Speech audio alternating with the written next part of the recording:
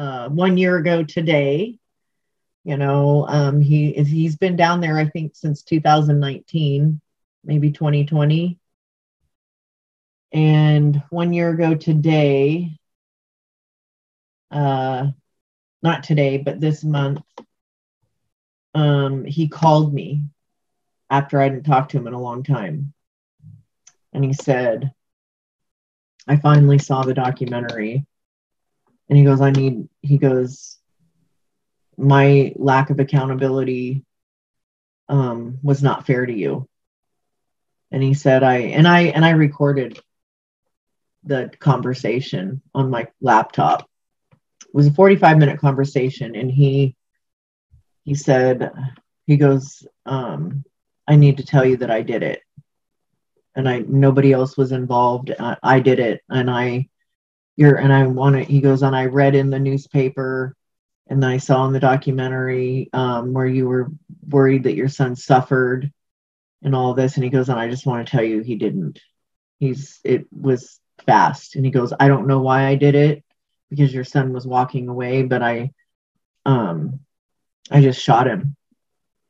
And of course, as he's telling me this, I'm like, imagining it playing out in my head.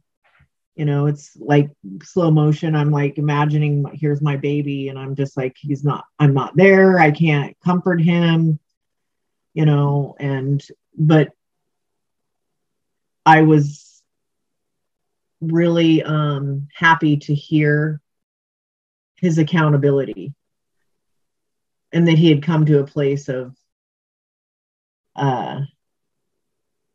he's slowly but surely coming around.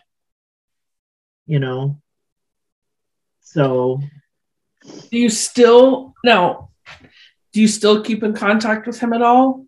He called me a couple months ago and we had a conversation. He kind of updated me. Once in a while he'll call. He updates me on some of the stuff that he does. I have advocated for his rehabilitation.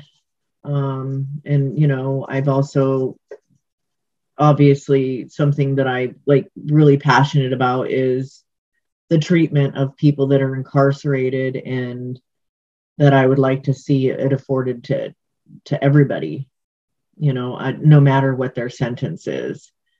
And if somebody is willing and ready to do treatment, someone like Josh would be a good candidate, no matter how long he has left to serve. And my mind in that, because I've lived experience, that it would be beneficial just for the simple fact as the longer that you live in recovery, the easier it gets, and it makes it easier for you to get out and live a full life. But if you wait until somebody's 6 months to the door or a year to the door, while the whole time they're in prison, they're getting high, getting write-ups, and then you're like, okay, if you want furlough or parole, then you got to do treatment. And so they go to treatment with the idea, well, I'm going to get released early, and they don't have a huge amount of recovery under their belt. And not just that, it's always the ones that are the most influential, that are, long-term inmates, that should be the ones that are being treated first, because they are the ones that are influencing the newer ones coming in. And so it is my hope that we can see something change in that aspect, because in my belief is, what are you telling me as the mother of a murdered child when you're not rehabilitating the person that killed my child? You're telling me that I don't matter, and neither did my son. Instead, you're just warehousing him for now until 20 years from now he can get treatment. I'm not okay with that. No, that's yeah, exactly. And I kind of wanted to ask you, because you said Carl, your husband, has turned and gone a total different way. And I think I know the answer to this. and I understand how people might might say, well, this guy was a gang leader and, he's manipulating. We're not going to trust that right away. But how long, or even if it's happened yet, do you feel like Department of Corrections has said, okay, we feel like you really want to turn your life around, and man, talk about someone who could really be a positive influence and help these young guys who are getting into gangs and stuff. How long, if it has happened, do you think DOC has stepped in and said, you know what, we're going to help you because you want to help yourself? Or has it been more of, you're in prison, fuck you, pretty much? Yeah. It was like that in the first, in the very beginning, God really spoke to my heart about Carl when I first had a conversation with him. And I remember one of the conversations being, we were just friends at the time. He goes, oh, well, Jesus and Mary Magdalene were in a relationship. I was like, that's not true. I didn't want to argue with him, but in his mind, right. I was like, okay, I just was like, okay, so I know that God's going to do some huge, if God could get a hold of this man, he would do damage to the, kingdom of Satan, I mean, he would totally just undo them. And then when Carl did make that decision, it was not easy. I had people turn on me.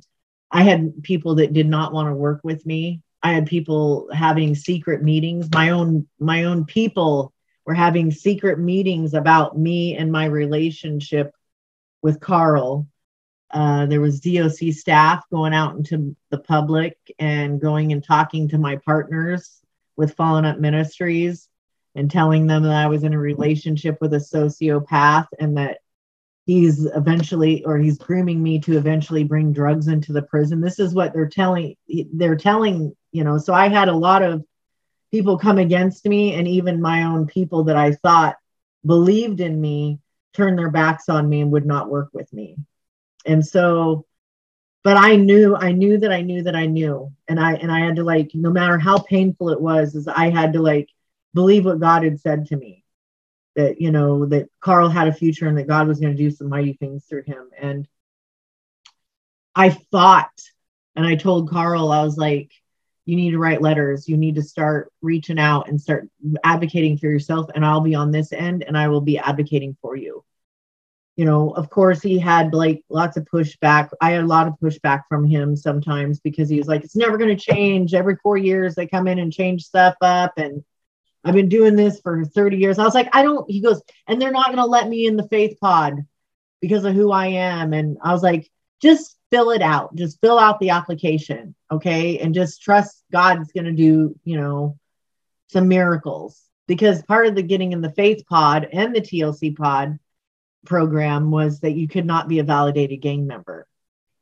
And I was like, I did not like that rule, because that's where we need to have those type of people in these programs. If they want to change, these are the ones that need to be in there.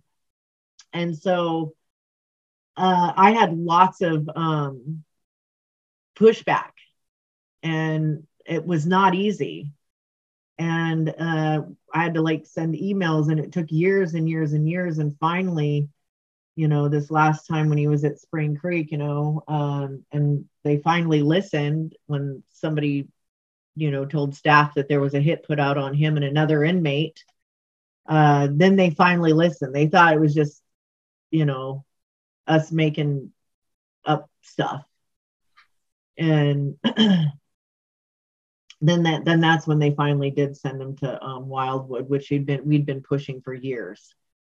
And there was some staff that prior to that, that intentionally would sabotage and do things to make his time harder, or intentionally put him in situations where, he would relapse, or, he was not in a pod that was conducive with his what he was trying to do with his life, and him being new in recovery. And you can't put somebody in the trap house and say good luck, you know what I mean? And so that was a battle too, trying to get them to listen to us in that aspect. But here we are, 7 years later, and Carl, who was the training videos for DOC,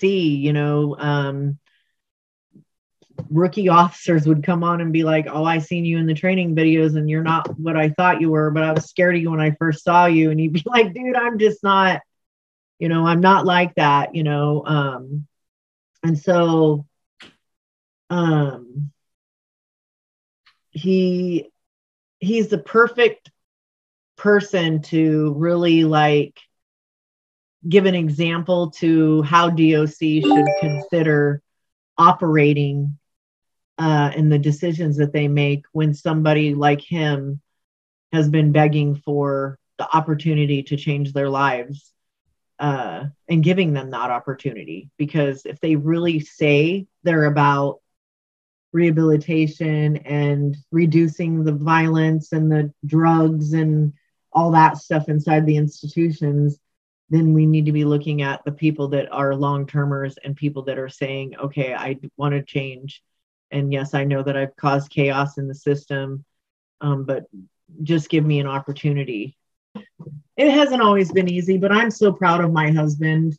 And now I feel like I'm not going to lie, there's been moments where I thought, oh my gosh, God, did you really say that? Like, did I make the right decision? And, there was moments where I was like, I was this close to like walking away because, he relapsed and it was hard and difficult to communicate with him. And finally I was just like, one week I told him, I was like, I'm going to Bethel School Supernatural Ministry for 5 days.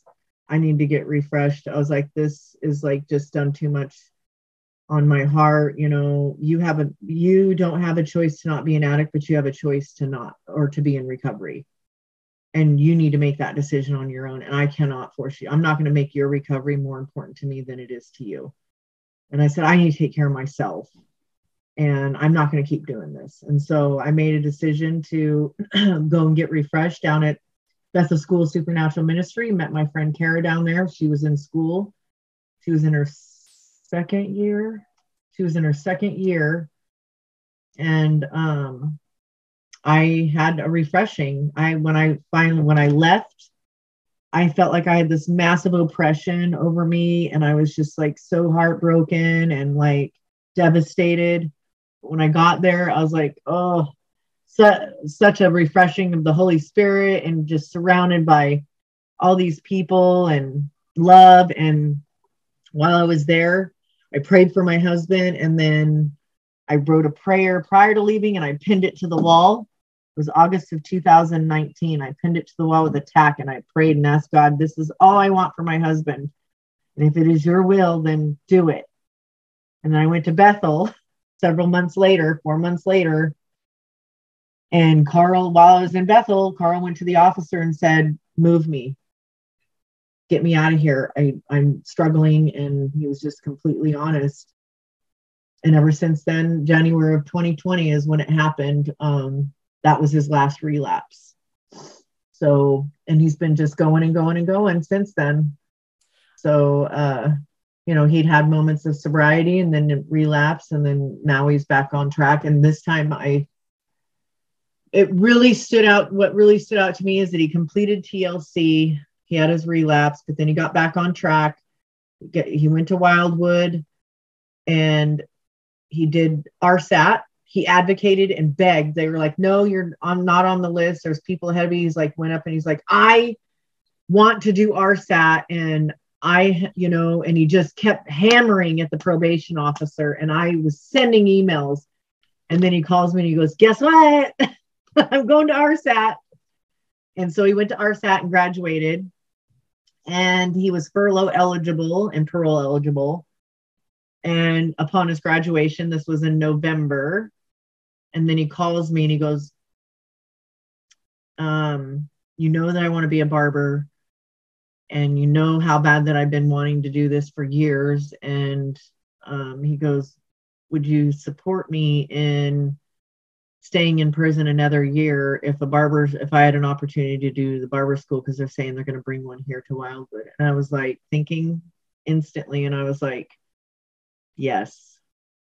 And I said, the reason why I support you is because it's showing that you are giving up your immediate gratification and thinking about your future. And so that really spoke volumes to me, because normally anybody would be like, okay, I know I'm done with RSAT. I want to go home. I want to furlough. I want to go to parole. But he's thinking about he goes to his PO and says, he gets off the phone and he looks at his probation officer and he does a thumbs up to his PO saying, my wife supports me. And so as soon as they started the class, he went straight from RSAT to the barber school. And he should be done hopefully by the end of September, beginning of October or something like that. So has he run into a lot of officers that are supportive, or even a couple officers that are supportive? And I ask this because I know that when I first started as an officer, it was totally us against them. And yeah, you're not taught, hey, if you have someone that's trying to change, this is the steps you go through with them. You're taught, you take as much as you can. If you can take someone to segregation, awesome. That's a win for the day. If you can write people up. In fact, if you're not writing people up, you're not doing your job. And they're going to be your neighbors. Most people are going to get out. Why do we do this? Why do we not have officers that are looking for the Carls who want to change on the RSAT floor so he can go in and talk like a mentor? And so he's seeing all the new people come in, and a lot of them are youngsters that are involved in gangs. And so, of course, they're going to they all know who Carl is, lowdown is what they call him. They all know who he is. And then and then my husband, he just goes in and has these conversations, and there's officers that Carl doesn't even know that they're hearing what he's saying. But my husband gets real and he talks the lingo. He's like, hey, dog, just stuff like that. And of course, those youngsters are going to listen to him because he relates to them in that aspect. And these officers pull him aside afterwards and just like, wow, it's just really refreshing to see someone like you really change your life. And this is why I got into this work. He goes, I know that not everybody does, but he goes, this is why I got into this work, because I wanted to see stuff like this and I wanted to make a difference. He was explain to me why you gave up your parole and your furlough. He's like, and they just are totally blown away. And I think that they're seeing finally that he was sincere and that all they had to do was give him an opportunity years ago. And that all of this stuff could have been, all the other things that, happened along the way could have been prevented.